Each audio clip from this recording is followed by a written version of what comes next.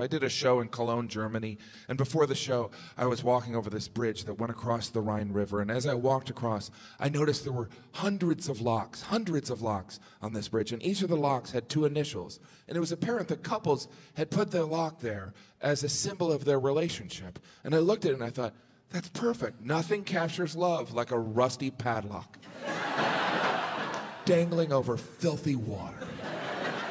But it was visually spectacular, and it affected me. I'm almost embarrassed to admit this. I found myself spending the next hour just kind of looking for a hardware store in this town I had never been in. I spent an hour looking, and eventually I found a hardware store. I went in, and I bought a bolt cutter.